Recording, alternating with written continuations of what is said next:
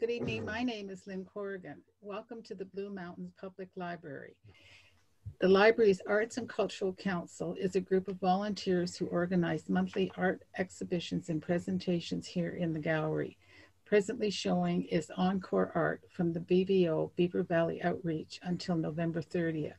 The next show is Celebrations, 25 Artists for 25 Years, running through December 1st to January 30th. These shows are open to the public for browsing in the library, and the art is for sale. Our next up-and-coming online presentation is Waterfalls of the Beaver Valley and Area by Stu Hiltz. Watch out for the opening date.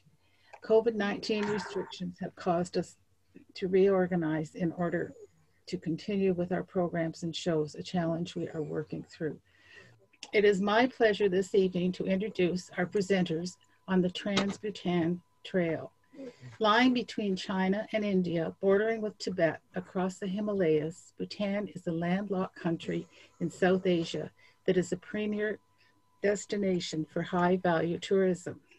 The Bhutan Trail project will restore and reconnect the centuries-old historic path that runs 430 kilometers through Bhutan.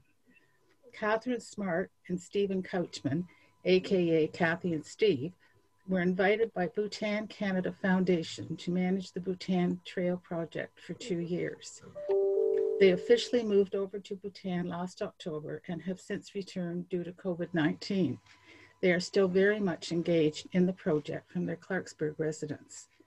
Kathy is a partner, mother, sailor, lover of outdoors, explorer, innovator, artist, facilitator, organizer, mediator, and creator.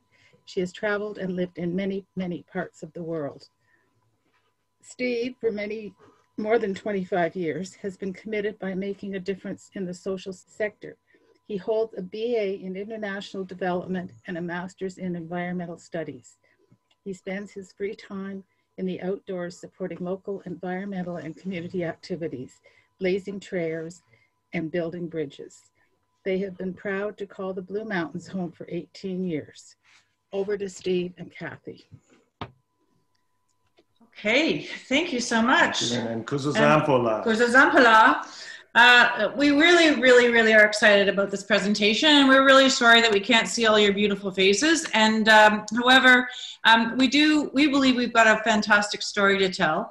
Really want to, first of all, say thank you very much, Lynn, for inviting us and your committee, and to also thank Hannah from the library. Hannah's been amazing with organizing all the technology and all the logistics around this. I also wanted to just take a minute to introduce our colleague who is currently sitting in Thimphu, Bhutan this very minute. He got up very early this morning to join us. So Sonam is our colleague and the lead over in Thimphu, and has graciously agreed to join us, and you'll be hearing lots from Sonam as we proceed through the presentation. So once again, thank you all for joining us, and we are going to carry on. So this slide that you're looking at, we really want to acknowledge our primary partners. So as Lynn indicated, we were contacted initially through Sam Blythe, who is the founder of the Bhutan Canada Foundation. We had a previous connection with Sam, and he thought that we would make a good team to lead the charge from the Canadian side to get this trail up and running again. And so the Bhutan Canada Foundation is certainly one of our key sponsors, as is the TCB, the Tourism Council of Bhutan.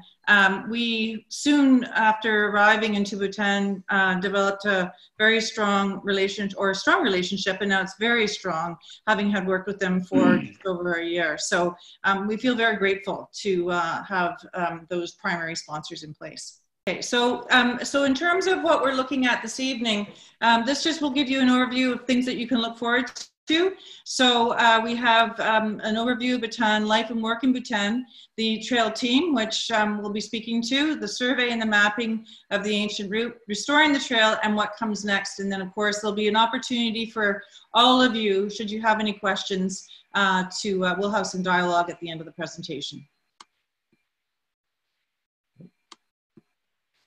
So right now you're looking at prayer flags. Oops, okay. There we go. There we go. Okay, great. So where is Bhutan located? I know that many people who I've spoken with over the time that we've been involved with the Bhutan wasn't quite sure where Bhutan was. And so Bhutan is, well, you can see it is, China is above, and help me out, Steve. India is below. So yeah, I think as Lynn said, China is between Tibet and India to the south. The country to the left or to the west is Nepal, and that's Bangladesh to the south. So it's in the Himalayan range. There are 6 peaks over 7,000 meters in Bhutan, all of them unclimbed. The population is between 760,000 and 800,000 people. So it's a small population through the mountains, and it's a little bit smaller than Switzerland. So what we wanted to do is just give you a little bit of a background on the nation, some of the things you might know about Bhutan, and some of the things that are kind of important foundationally. I think the first thing is that it's important to understand is that we were invited, this project that we were working on was the vision of His Majesty. Bhutan is a constitutional monarchy. That's a picture of the royal family with their new baby, just born recently. And His Majesty, it was His Majesty's vision to recreate this trail. The monarchy has been around since, and Sonam, you're there, you can help me, correct me if I'm wrong, since about 1856. His Majesty is referred to K5, so he's the 5th king. His Majesty's 40 years old, and the constitutional democracy was introduced to Bhutan by his father in 2008. So there is a parliament. And there is elections every 5 years. Oh, we're muted right now. You're muted. Oh, yeah. We'll get to you. So the picture down below, that's Nation Day. So that's December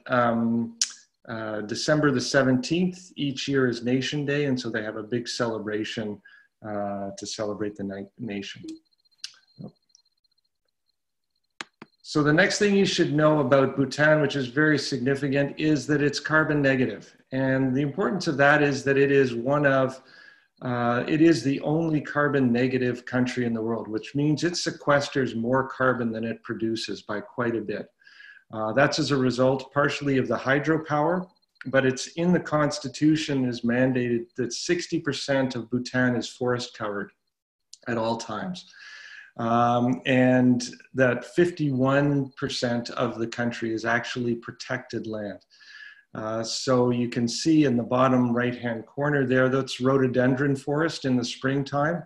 And all across the nation, there are deep forests and many, many protected species. So Bhutan is a protectorate of numerous species, including the black-necked crane. There are over 100 individual Bengal tigers in the country, roaming freely. The snow leopard, of course, significant species, and the white-bellied heron, of which there are only several dozen left in the world. So Bhutan takes it very seriously to protect species. When the forest fires were happening in Australia, based on the Buddhist religion in Bhutan, they made prayers for all sentient beings that were lost in the bushfires in Bhutan.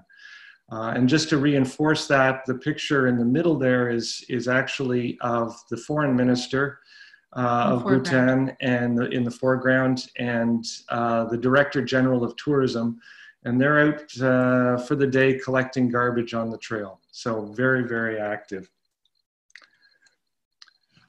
The next thing you should know about Bhutan is the concept, many of you would be familiar with this, of gross national happiness. And that is once again introduced by the fourth king of Bhutan. And it's taken quite seriously. So everything that happens in Bhutan is measured against the happiness of the people.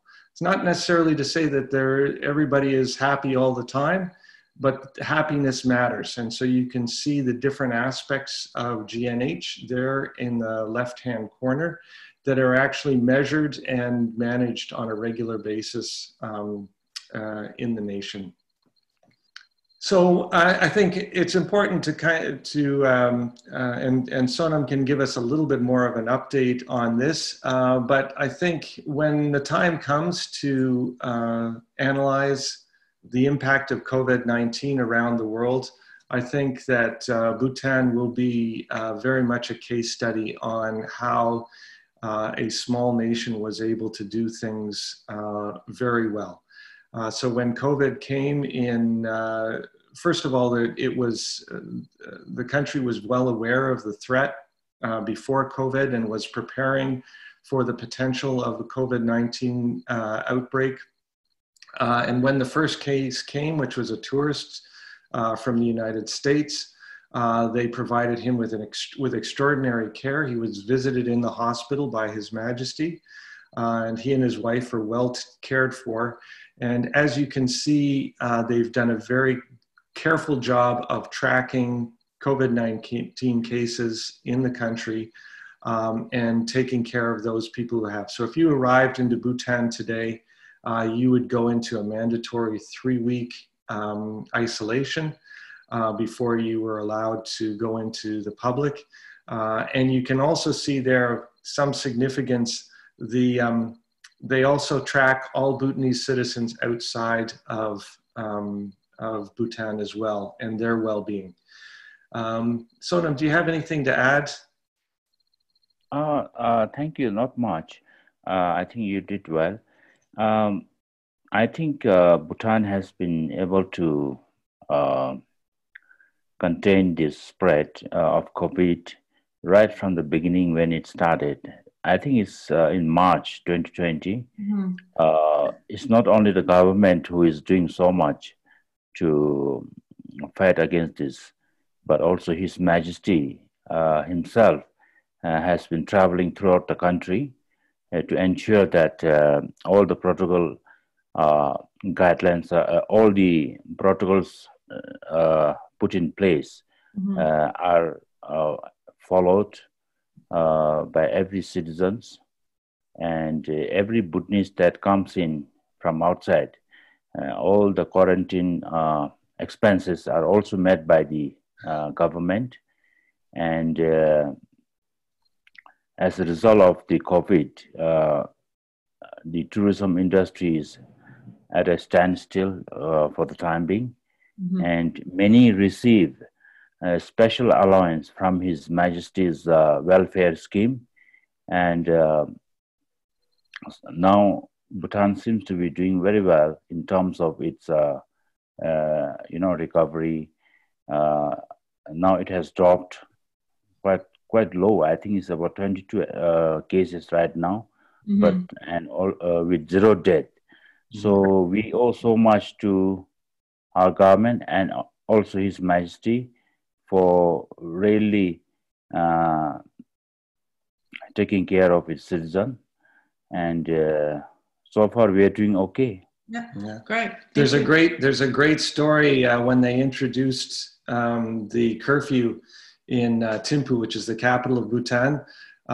His Majesty went driving around after the curfew, and he caught some teenagers having a bush party, which I think is, you can just imagine those group of teenagers around the campfire and His Majesty shows up. That's the definition of being royally busted.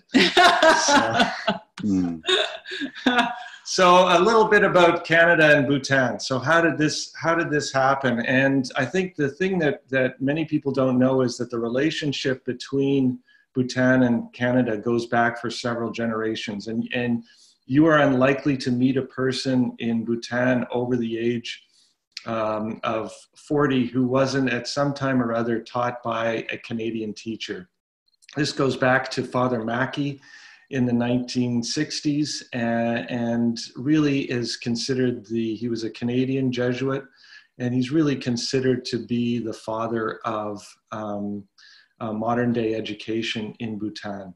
And so many people have such a warm feeling about Canada, either through their experience with their teachers, or for the aid that was provided to from Canada over the years, dried fish for food programs in the early days and so forth. So a long and very special history. That's a picture of Kyla. Some of you may recognize that t-shirt from the Beaver Crawl. And that's a Canada Day tradition at Kyla's guest house in Boontang. Which is in the center of the country. Yeah.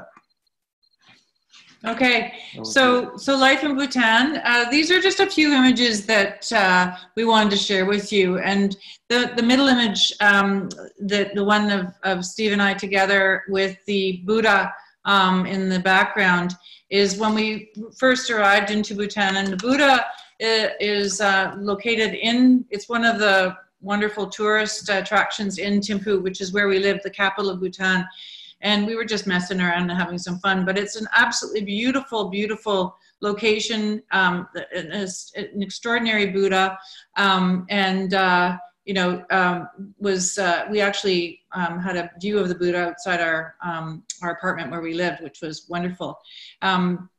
We traveled all throughout Bhutan, and we have, there's the photographs on the left are of some images that we took when we were in Ha, which is at the most western side of the country. And there is the museum, which is on the right, the collage on the right-hand side of a museum that's located just outside of Boontang, which is in the center of the country, which is an old mansion that was turned into a museum by one of the family members, and it's a stunning spot. You can actually go and stay overnight, and you can have a meal there and what have you. So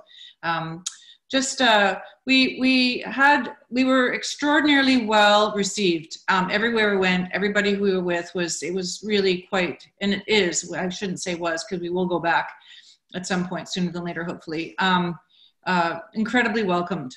So we felt like we feel very connected to the country. This is one of the first things we did. We had one of the women that we work with took us on a tour, and one of the places we went was the local market in Thimphu, and it's probably one of the best markets I've ever been to, or we've ever been to in our lives. There's just, all the produce is so fresh and so lush, and the farmers come from the valleys outside of Thimphu every week and sell their produce. And it's just, we would go shopping every Saturday morning, and it was just a huge delight because it's just so colorful, as you can see, and there's so many choices, and it was a real treat. So this just gives you an idea. And then Steve is actually, do you want to speak to that slide, to one of you? Sure, I'll talk a little bit more about it in a bit, but the other, I'm being served Ara there, which is a locally brewed distilled beverage, which is available mostly in the East, but right across the nation. And it's a very special beverage. You never know quite how strong Ara is. So, yeah, every R is a little bit different. Yeah. So here we are, and this was when Steve and I were first fitted for our national address. So the men wear Go, and the women wear Kira, and the woman who we were working with at the time was, asking us to be Sears catalog models. So there we are. It's very fun. And this is before Sonam was actually hired and working with us, but then the left hand side of the page, you'll see us in our office. And this is when the Tourism Council of Bhutan very kindly donated office space for us. So now there's four folks, including Sonam, working in that office space. It's changed a wee bit, but there were at one point, 5 or 6 of us in total. that just gives you an idea of some of the things that we do. And then these are other images. Oh my goodness, where are we? Oh, this is in Paro. No, that's the view from our apartment. The view from our apartment. Excuse me. Yeah. So the one on the left-hand corner, or upper left-hand, is the view from our apartment, and then below that is me in one of the lovely guest houses along the trail. Some of the guest houses were really great, and others were a little bit, as our kids would say, sketchy. And then the one on the top right is there's lots and lots and lots of dogs that run. There's a lot of dogs that run free, and a lot of dogs are hungry. So I would have my little crew that I would feed on my way home from work. And then the bottom photograph is actually in Boomtang, and we're walking, trekking with a friend of ours that we met, who actually trekked with a friend of Steve's father's many, many moons ago. It was a really nice reconnection. So anyhow, wonderful, wonderful memories. The hospitality in Bhutan is extraordinary, as we mentioned earlier. It's really a big part of celebrating life in Bhutan, and you sit and you eat and you drink and you share and you really enjoy. And so these are some lovely images just depicting that. Yeah. And again, so here I am being fitted for my my Kira. The photograph, one of my most favorite photographs, is the one with me and the girls. We had gone to Paris to not Pero, to Taha, and we met up with these beautiful Bhutanese little girls, and they were so fun, and they just trekked along with us, and we had a great time. You can see that some of the bridges are a little bit needing a little bit of attention, and there's Steve doing the deed, taking one for the team. The photograph below is us celebrating Christmas in Bhutan, in a country that doesn't necessarily celebrate Christmas. So that was a pretty fun time. And then on New Year's Day, we trekked up to, we were in Pero, and we trekked up to, it's called Tiger's Nest. And it's a beautiful, beautiful temple. It's really quite extraordinary. And you can see how it's built right into the rock face. It was an extraordinary way to start the new year, even though this new year has been a little bit questionable in some ways, but really fantastic. And then as far as, like, there are so many occasions that are auspicious in Bhutan, but I have to say we went to a number of them, and we had the good fortune and very privileged to be invited to several amazing occasions. And so I believe this was do you remember? I can't remember. Anyway, we went to help me out with some of them. I don't know whether we want to go through. Oh yeah, we don't want to go through them all. Anyway, but I can actually speak to the one on the right hand side. We were at National Day, and that was it was in Thimphu, and it was an incredible day. And His Majesty spoke and actually announced that they were going to have another baby, and did talk about. Mentioned the trail in part of his incredible speech. Even though we don't speak the language, we got the essence, and it was a really beautiful day, and it was a very exciting time. And the stadium, which is right below where we lived, was just absolutely packed. It was so exciting. So it was really quite an extraordinary opportunity. Do you want to speak to? Oh, actually, Steve. Do you want to intro this? Sure, I'll do a quick one. And one of the auspicious occasions that you're able to go to on a regular basis in Bhutan is called a Sechu, which is a masked dance event. And we just have a short video clip that we wanted to share with you. Oops, that we lost. There we go. Let's see if I can get it back here. I'm not sure if it's working for us. Let's see. There we go. Yeah. Here we are.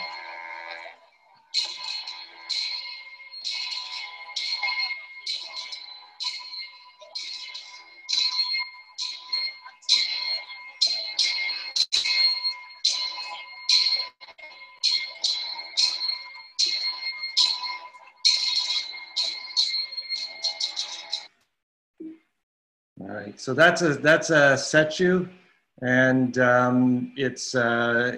are different Sechus held all over the nation, and the dances presented or of different historic events and the life of Buddha and so forth. Sonam, do you want to add anything around the Sechu? Yeah. Sechus are normally performed. This is an annual event, and we have about 20 provinces or district, we call it. So every district will have a unique kind of a festival each year, and this is one of them somewhere, I don't know, but the Dochula Sechu, yes. So if you go to different district, it's little different. Even though Bhutan is such a small country with so little population, we have quite a lot of local dialects, about 28, just imagine, and also distinct culture based on their locations and all that. So this is one of them, not very far from the capital city. It's in Thimphu only. So local festivals are enjoyed because most of the farmers, they work so hard throughout the year, and this is the time they come together and celebrate, dance, drink, and make merry. So this is what is happening.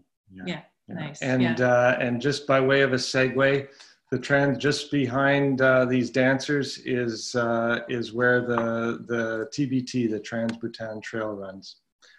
So I'm going to speak a little bit about the trail project. We've given you a sense of the scope of the trail or what life is like in Bhutan, and we're going to move things along and just give you a sense of the trail. So we were there working with Sonam and a group of others on developing the Trans Bhutan Trail from Ha in the west to Tashagang in the east. Total distance of the trail is 430 kilometers through 9 dzongkhags and 28 giwogs. And the east-west elevation is about 20,000 meters for the trail. Just quickly, the team, that's our core team, Dasho Sonam, myself and Kathy, and then we have Pema, Tandon, and Jamyang.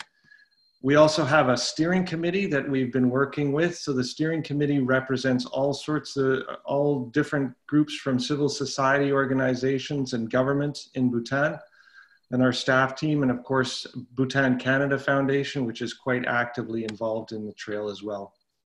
We also, on the ground, I mentioned the 28 giwogs. Giwogs are sort of the equivalent in Canadian terms to municipalities. So in the 28 municipalities across, there are GUPs who are the equivalent to a mayor. And so we had working relationships with each one of those GUPs. And then we had the ground team. We had working with over 700 people, mostly who had been displaced due to COVID-19 and they had lost their work. And the Desup. And as a Desup yourself, Sonam, I'm going to hand it over to you. If you could describe the Desup, and then we're going to move on from there. Thank you, Steve. Desup is a voluntary service group. These members are trained by the government. Of course, this is His Majesty's initiative. They are called the Guardian of Peace. So they are not armed people. They just volunteer during time of crisis, during time of natural disaster. So this time during the COVID, I think this group of volunteers called Desup really made a difference. They were able to not only undertake patrolling services, but also they went to the south of Bhutan, south of the country, and guarded the border with India, because we have a very open and porous border with the Indian state. So it would have been really difficult for Bhutan to contain this spread from Indian side. But these volunteers were the one who actually are guarding the borders at this time. Yeah. Of course, when we are doing the trail survey, they were the one who helped us to undertake the survey along with some surveyors from the government. So the guardian of peace not only guards the nation against any threat or diseases, but they also do a lot of volunteer service within the country. And our project was very lucky to have their services. I'm sure Steve will talk about the survey that has been undertaken. Can I just say one thing? Can you flip back to the other slide? Sorry, I just want to be clear that so the DeSoup are all the people who are wearing the orange outfits. Those people are the DeSoup, just to be really clear. And Sonam, Dasho Sonam is a DeSoup. Yes, I myself, I can only wear this. This is the badge we get, and if you're not a trained DeSoup, you will not be allowed to wear this badge. And that badge is of His Majesty, correct? Yes, His Majesty. Yeah. So I'm going to hand it over to Sonam to give us a little bit of the history, why the trail is important, and then we're going to talk a little bit about the survey. Thank you. Well, as Steve said, the Trans Bhutan Trail, it's a very ancient trail, but it has never been used for so many decades, ever since the motor road was constructed in Bhutan in 60s. So we almost lost a piece of culture because it was not used for such a long time. And now we realized that we need to revive this piece of culture and bring back to life. So that's why the Trans Bhutan Trail project was launched with the help of Bhutan Canada Foundation. Of course, we are very fortunate that the Bhutan Canada Foundation is able to support us, provide us seed funding. And right now, the project is still on. We are about to finish the renovation of 430 kilometers of trail from east to west. Bhutan may not be a country actually today if we did not have this Trans Bhutan Trail then. As you have seen in the map, Bhutan is a small, tiny country between India and China, two big countries. And Bhutan was attacked by Tibet from the north 13 times, and British India from the south for some times. But because of the resilience of our people, and also with the help of the Dzongs, something I'll explain later, it's a highly fortified fortresses. And also our trail, Trans Bhutan Trail, has served as the national highway those days. It's not a motor road, it's a trail, but it has served the purpose of protecting our country from the enemies. And also it is used as a conduit from east to west, sending messages from Dzong to Dzong. As you can see, Dzong is a highly fortified building which is built traditionally without using any modern technology. And these Dzongs are built in such a position, either it is on a top of the hill or it's between two rivers, so that they can protect themselves and defend themselves from the enemies. So the Dzong, as well as the trail itself, has helped Bhutan to isolate itself in a way and also defend itself from the enemies. And we never lost our sovereignty till now. So that's why the Trans Bhutan project intends to revive this ancient trail and educate our younger generation the piece of our culture. And also we hope that the Trans Bhutan Trail, once it is restored, will go a long way in helping our communities living along the trails. And we hope that their economic life will be raised as we start using the trail.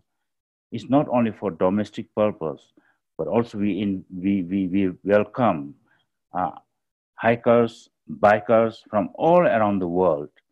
And by 2021, our trail will be ready. And we hope that many will come and take a trip through this Trans Bhutan Trail. Great. But we are very grateful.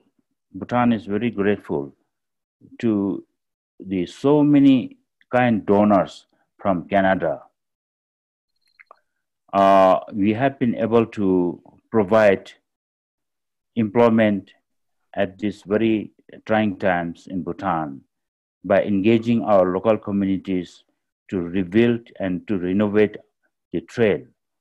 So we continue to receive donations through Bhutan Canada Foundation from our donors from Canada, and we are happy that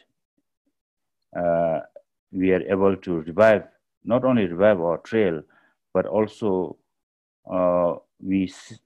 it's expected that once the trail is put in good shape, so many communities are going to benefit from this project. Yeah. So I would like to thank Canada once again for supporting us. And we also look forward, of course, that we receive the kind support in future. I was explaining about the dzong. Dzong is, as you see, dzongs are very old. It was mainly built in 17th century. But before that, of course, there were also dzongs. But those were used to house monk bodies, mainly, and also to use as administrative office. But later, so many local penlopes, we call it, local chieftains, local feudal heads. That time there was no king as such. Everybody had their own power within their own region, small districts. But there are a lot of conflicts within themselves. But a Tibetan Lama came from Tibet and he unified Bhutan actually to some extent. And then the dzong was gradually used as a fortress, as a storage for ammunitions, So the dzongs have really played a very great deal of part in protecting Bhutan, and also it's symbolic in terms of unification and central authority in Bhutan. So this is something unless Steve, would you like to add some? Oh, just to say that we're very, and I know you would never say yourself, but if you look at the picture in the bottom left-hand corner, that's Trongsa Zongda, or Zong, sorry. Zong. And that is Dasho Sonam's old office. So he was the Zongda. He was the head of that region. And so you imagine going to work every day in such a building as that. And I would give the challenge, I'm not sure if there's still a Lego club at the library, but I think it would be a great challenge for them to take on something like this. So I'm a little bit sensitive to people's time. I know some of you are taking a break from the Crown right now in order to watch this. So I'm going to move our presentation along. I'll just say very quickly, we've talked about many of these things already, and just what the trail is about, and also what our achievements have been to date. So we'll show you some pictures in a few minutes about the clearing of the trail and the workers online and so forth. So we're going to take you on a little bit of a journey right now. This is some images from the start of the survey that we took in the end of March, beginning of April. And I think if it had been a few days later, whoops, I missed it, we would probably not have been able to go. So we left Tashigang because of COVID. Yeah. So we left Tashigang at the end of March, beginning of April, and began a survey. We had one team that left from Tashigang and another one that left from Ha in the west. Tashigang is in the east, Ha is in the west. And Trongsa is a significant site because it's right in the middle of the country. So we spent, the team spent 14 days traveling across the country to meet in Trongsa. So here's a picture of the team that I was leading on the left-hand side and our surveyors.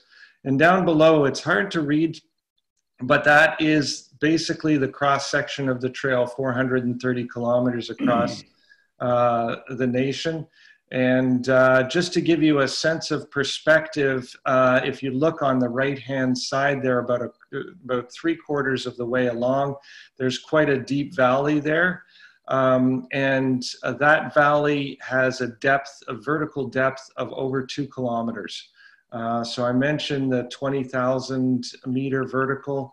To walk the whole Trans Bhutan Trail is equivalent to climbing Mount Everest 5.5 times. Going across the country. So here's the team. Our job was to GPS survey the trail to identify where the old route was, where it has fallen into disuse, to do some initial clearing, and we'll see in a minute to look at some historic sites. So one of the things about these two images, just quickly, is that the image on the left and the image on the right are within a day's walk of each other. So in the left, we are in subtropical rhododendron jungle forest. That's a canopy collapse in the middle of the trail. They're trying to do a little clearing on. And the picture on the right is Strimshingla Pass, about 3 kilometers vertical from there, where there's still snow on the ground. So needless to say, it is not, at the time we did it, it's not a trail for the faint of heart. There were long days. There were some fairly treacherous rivers to cross. You can see the day soup there, moving logs out of the way on the trail. Where we could, we began the clearing process and marking the way.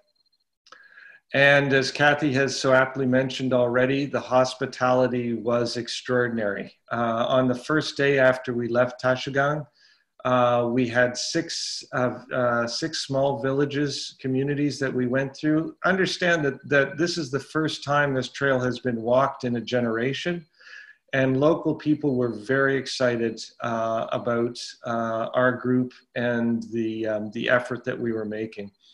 So they came out.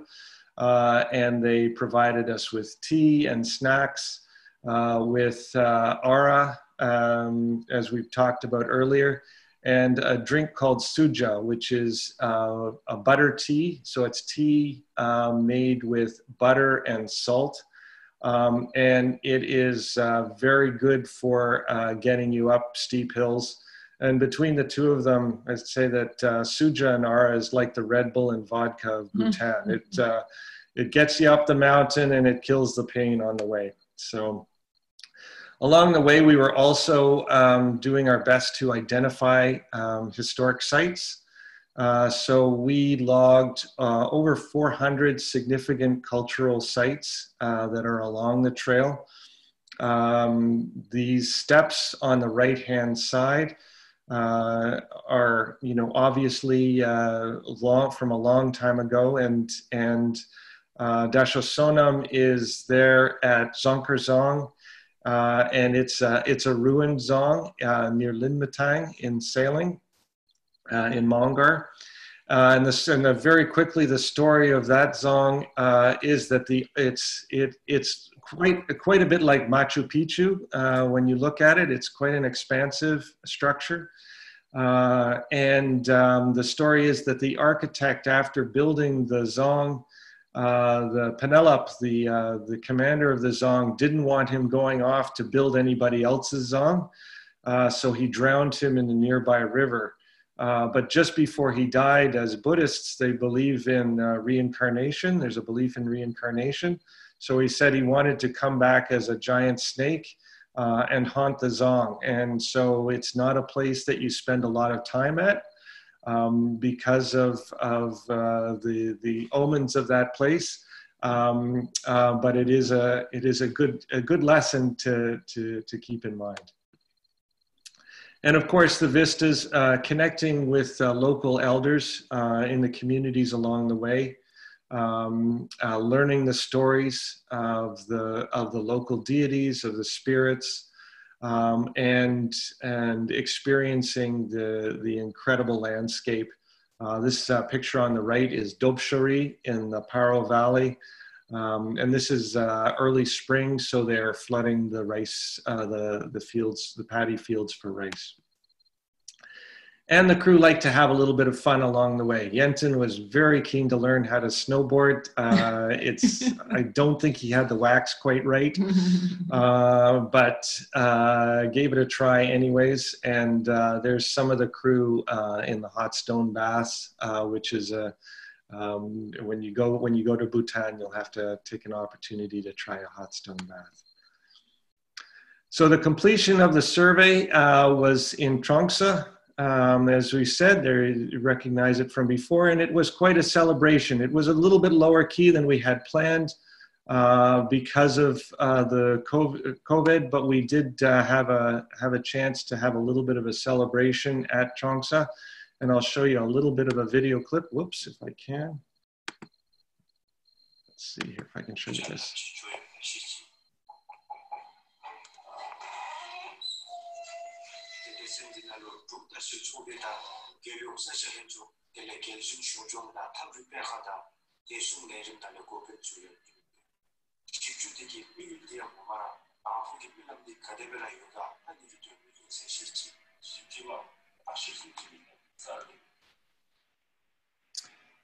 Sonam, did you want to say anything about the finish in Trongsa and your words there? Oh, yes. I think we just concluded the survey. One team started from the east, one from the west, as Steve said. And Trongsa is the place, that's the center of Bhutan, actually. So the two teams met. It was a GPS survey.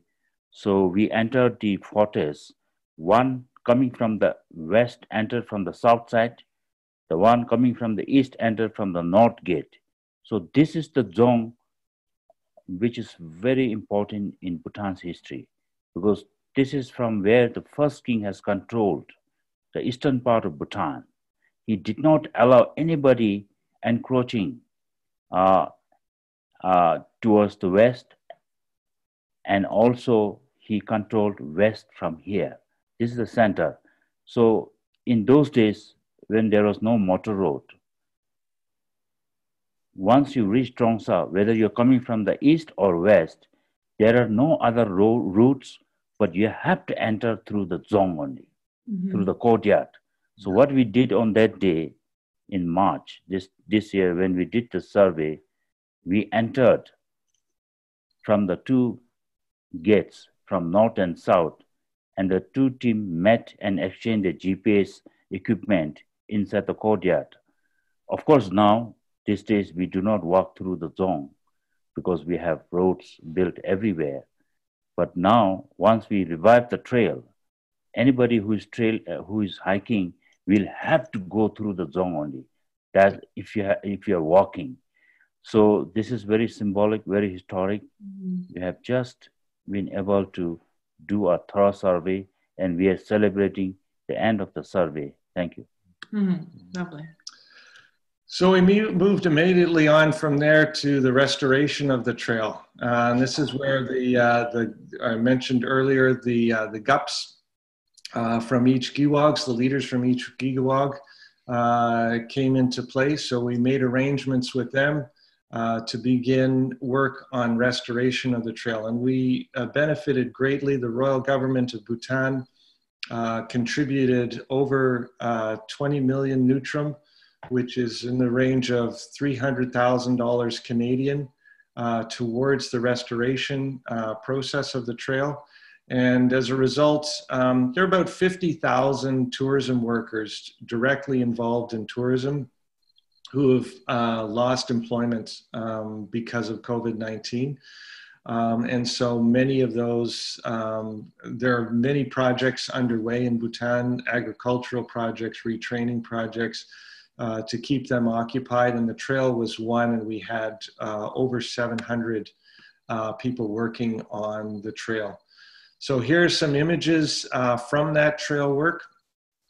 This project was taken on by Trongsa. So this is just below the Zong in Trongsa. This is the bridge, the traditional basam across the river. It's a beautiful structure. It was restored as part of the project. So the trail crosses this bridge. It looks lovely, but it has a very practical purpose. In monsoon season, things rot very quickly. So you want to have a roof over it to protect it. And historically, it was also a defensive position. So you would have a garrison located in the bridge, and you would also have a runner who would go back up to the Zong. If somebody approached, they would not get there by surprise. The work teams were extraordinary. The level of work, I would love having, as a Kolhapur Trails volunteer, I would love to bring a crew over to work on some of the things here. Just as an example of the pride of workmanship of the trail, our specs called for a bridge to be built across this particular river. When we were underway, I just imagined a very basic bridge. And then this extraordinary structure appeared, beautifully built, probably out of, I imagine that's hardwood structure, and painted. So there's a great sense of local pride in each one of the communities in which the work is underway. We also refurbished several suspension bridges on the trail. These were originally constructed by Swiss development, but as you can see on the right, have fallen into disrepair and were not usable anymore. So Dasho Pema, who is one of our colleagues, is there helping with the cement work. And you can see the result of that work. So in addition to being a wonderful trail to hike, it's also being used now by local villagers to move their cattle. So it provides benefit to local people as well. Yep, I'm getting stuck here.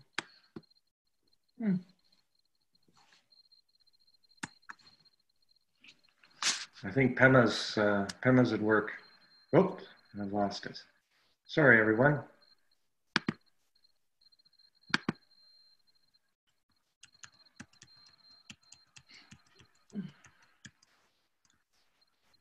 So, Kat, maybe you could talk. I think that was towards the end of the thing. Maybe you can talk a little bit about next steps while I'm catching us up. Okay. As Dasho Sonam indicated, we are pretty close to completing the trail. We have hired the woman on the left is interviewing an elder, and she's our researcher. So she's going to be compiling a number of stories of elders and what the trail was like prior to the national highway being put in place. And then I've been managing the communications and marketing piece. That's one of the many things I've been doing in support of this initiative. And we put together a passport, which I'm very proud of. I think it's a fantastic communications and marketing tool so that anyone who comes and treks the Trans Bhutan Trail will receive a passport, which is the little green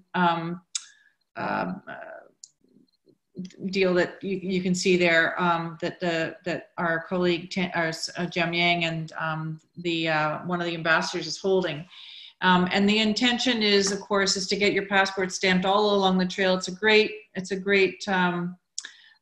piece of memorabilia, a souvenir, and it also tells a really fantastic story. So we're working diligently on putting that program together.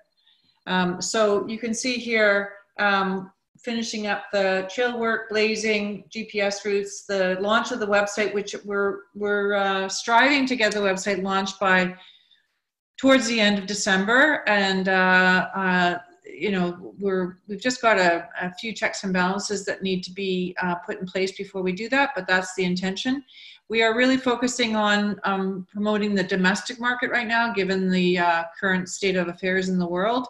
And then we are undertaking an international marketing program. We've had many, many conversations about that. So there is a plan that's currently being put in place.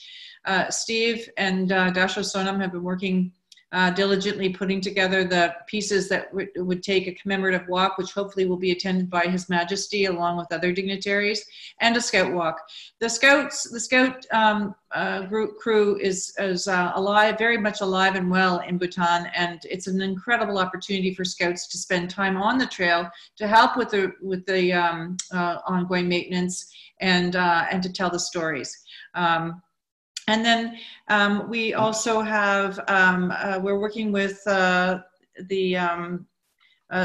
Royal Secretariat to assist with what's called the Gelsung program. So it's a rite of passage program after the high school students complete their their final year. They automatically go into this program for a full year, and part of their program will be to spend time on the trail, participate in community service, and you know, assist with various aspects of promoting the trail and taking care of the trail. So that's very exciting for the Trans Bhutan Trail program. And then, of course, any good program needs a sustainability plan. So we've been working on pulling together all the pieces that it takes to ensure that all this fantastic work and all this energy that's gone into the development of or rejuvenation of the Trans Bhutan Trail stays in place for many, many, many, many years to come, well after I leave this planet. So, you know, that's a really, really important step. And of course, that includes all aspects as well as, you know, a funding initiative as well. Yeah. Mm-hmm. So this is just a piece that, you know, it really emphasizes the good work and that we're being noticed, which is really exciting. We're being noticed far and wide. And this was a tweet that... it's Bhutan's ambassador to the United Nations. Right. Put out, just reflecting on how important this relationship is, the ongoing relationship between Bhutan and Canada, and that work we're doing together on this trail. And I think we're coming to a close, and I'm hoping that we have a few minutes for some questions at the end. Before we do, we've provided some resources. Very much encourage you to follow us like us, follow us, please like us, please like us on Facebook, and contact us if you would. There's also some references there. There's quite an excellent TED Talk by the former Prime Minister of Bhutan, Tsering Tobgay. I really encourage you to watch that if you get a chance. And there's a couple of books there, including one by local, some of you will know Ken Haig, who is the head librarian in Collingwood. He spent time as a teacher in Bhutan and wrote quite an excellent book. And Luna Yak in the Classroom is a recent film, and it's up for an Academy Award right now. So well worth it. Mm-hmm. And underlying all that, if anybody would like to come walk with us in Bhutan, please let us know. We would love to see you out on the trail. It probably is. It's certainly one of the most extraordinary experiences of our lives to work with such exceptional people such as Dasho Sonam. So thank you all very much. Tashi Delek. Tashi Delek. So we are more than happy to answer questions, and I know Dasho Sonam is here to do the same. So Hannah, if you wanted to help facilitate that. Yeah, no problem. So the way that we are going to be running our Q&A for tonight is under participants. If you go to the bottom of your screen, you'll be able to raise your hand. We're going to take questions that way. Once you raise your hand, we'll find you. I'll be able to unmute you, and then you can go ahead and ask your question. And of course, if you're having any problems with your microphone, feel free to message us right in the chat, and we'll take questions that way as well. So if anybody has any questions, go ahead and raise your hand. There you are. Okay, sorry about that. It's not really a question. I just want to thank Catherine, Stephen, and Sonam for an enchanting presentation. We really enjoyed it. It's better than anything you can find on national television or Netflix. And just maybe two questions for Stephen. Number one, under the title where you had trail restoration, I don't know how you carried that rock. We want you at Kalapur this Saturday morning at 9 o'clock. And I think other question, do you bring the arrow home with you? Because I'd like to share a glass with you. Yes. Yeah, Rick, good to hear your voice. Yeah, no, it'd be great to see you. Yeah, that was not a picture of me carrying that rock. Oh, no. I cannot believe the strength. And you know, there's so many stories I could tell. How one of our older guides who was he walked the trail in his rubber boots for all day long, and I thought with bare feet, and my feet would have been raw. And at one point, his feet got a little uncomfortable, so he threw some sand down in his boots to kind of give it a little bit more padding. Just like, I tell you something, and I think Sonam will be okay with me saying this, the Bhutanese are some of the toughest people I have ever met in my life. It is not an easy place to live, and they are strong, they are incredibly resilient, and they're very much community-focused folks. So yeah, any day. Looking forward to it. I'll be out brush cutting tomorrow, by the way. Okay, we'll be out blazing tomorrow too. Thank you for sharing. Thanks, Catherine. Thank you. All right, thank you, Rick. I'm just going to go over to Bob, who also has his hand up. I'm just going to ask you to unmute. Once you unmute, you can go ahead and ask your question. Can you hear me okay? Bob Whitburn. Yeah, can you hear me all right? Now we can, Bob. Okay, good. So first of all, just thank you for doing this. It's a spectacular presentation, and it's so good to catch up with the wonderful work that you've been doing and you've been involved in this amazing country. I have two questions. One is, when are you hoping to get back? And secondly, can you comment on the spiritual significance of this trail for Bhutanese people and for anybody who actually went to walk it? Yeah, I mean, I think we learned a great lesson in Bhutan, which is the concept of impermanence. It's kind of deeply embedded in the culture there. So getting back is going to be an interesting exercise. We're hoping to get back in the new year. And for my part, ideally, it would be sometime in the winter. The world is such a strange place right now. It's hard to say, and the trail is in very good hands. But we do want to get back certainly in 2021 as soon as we possibly can. So, quick answer to that. The first part of the trail, the section, at least I believe from Thimphu to just entering Chongsa, is referred to as the Divine Madman Trail. The Divine Madman was Guru Rinpoche, who is one of the founders of Bhutan.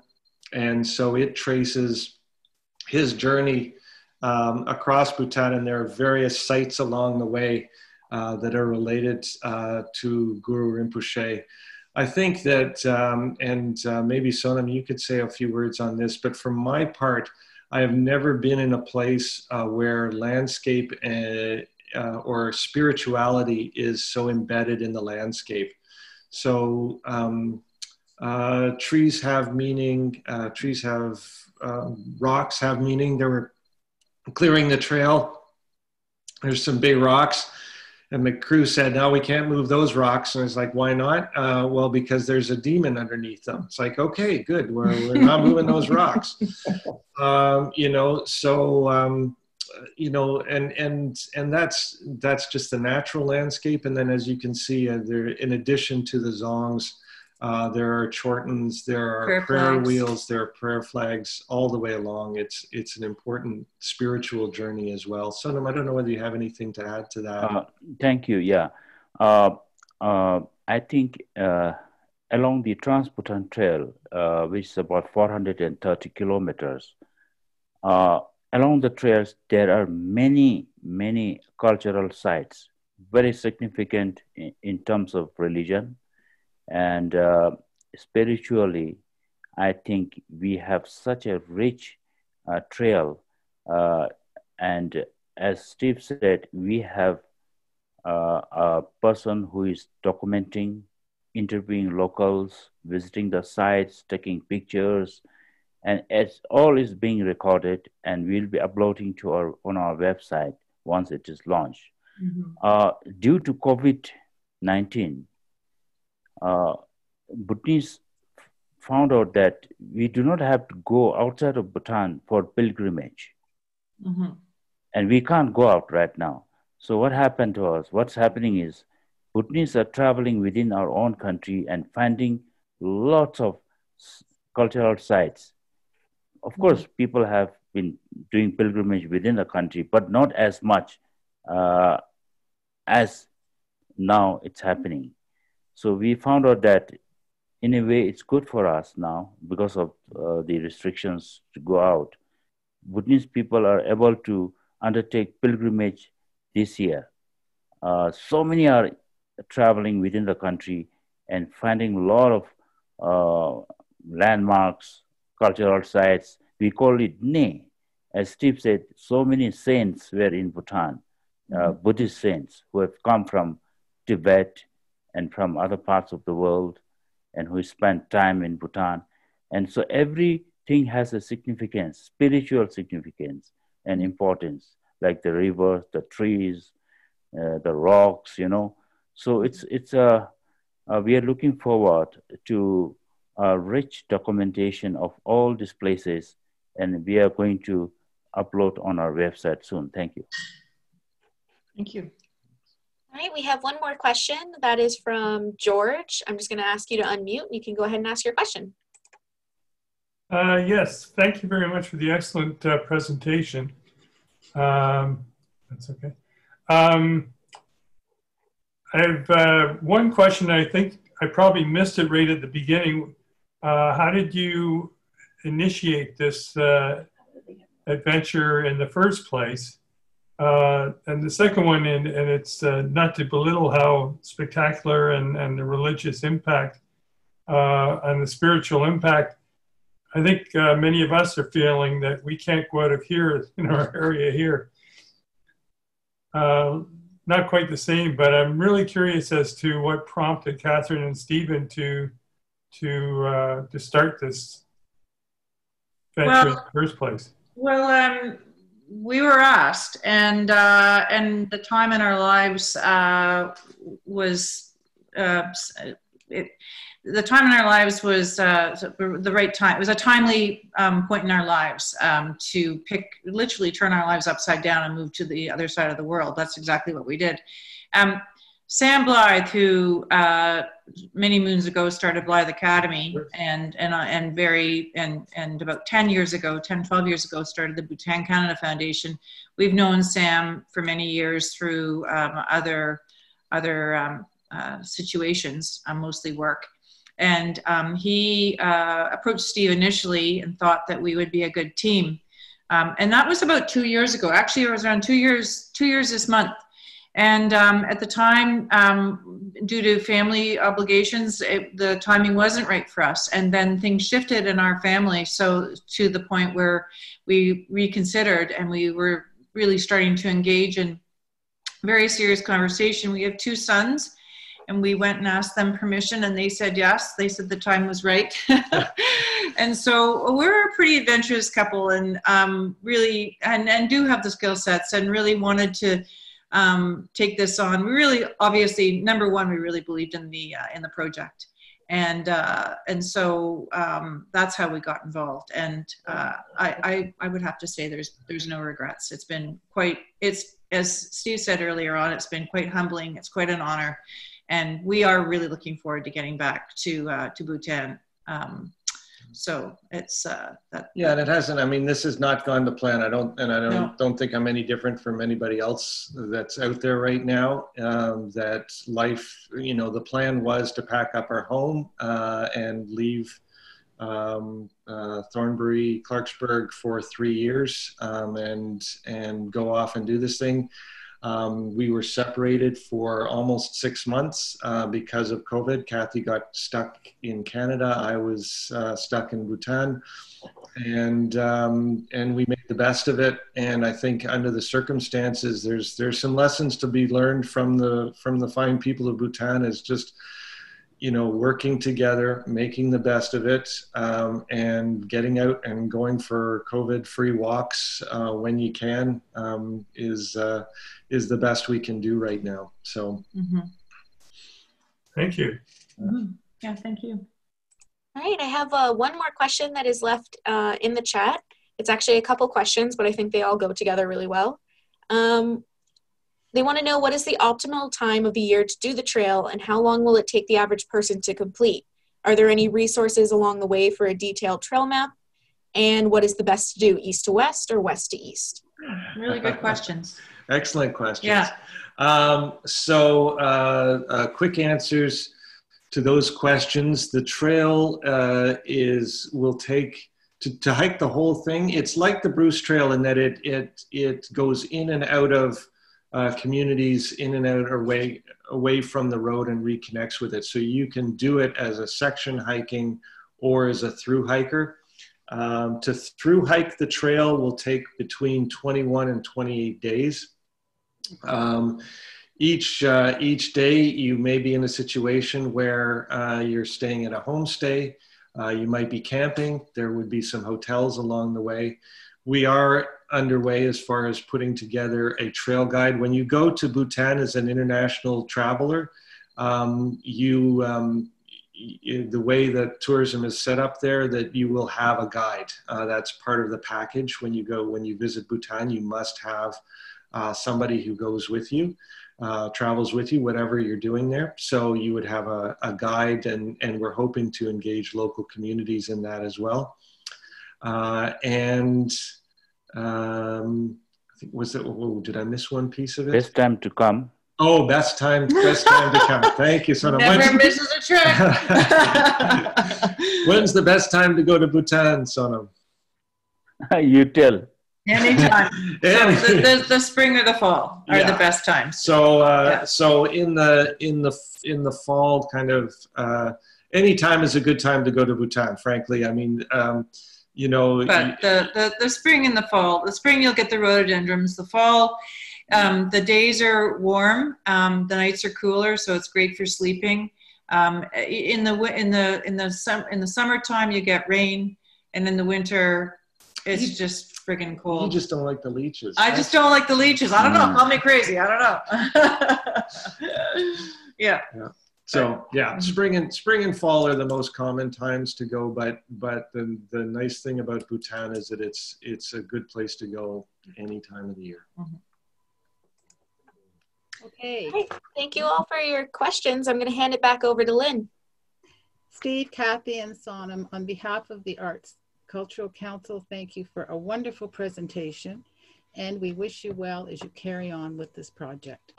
Thanks again. Thank you Thanks very so much. Lynn. Yes, I got a little song to lead us out. Yeah, little song. Jeez. Oh, jeez. Oh, Steve. Oh, technologically. Anyway, yeah. There it is. You ready? Okay.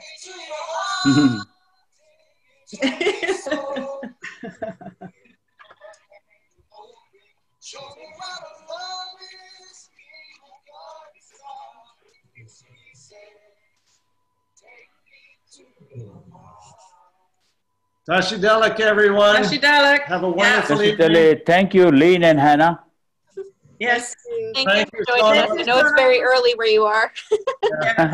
Yes. Thank you, everyone. Thank you, Sonam. We'll talk soon. Thank you.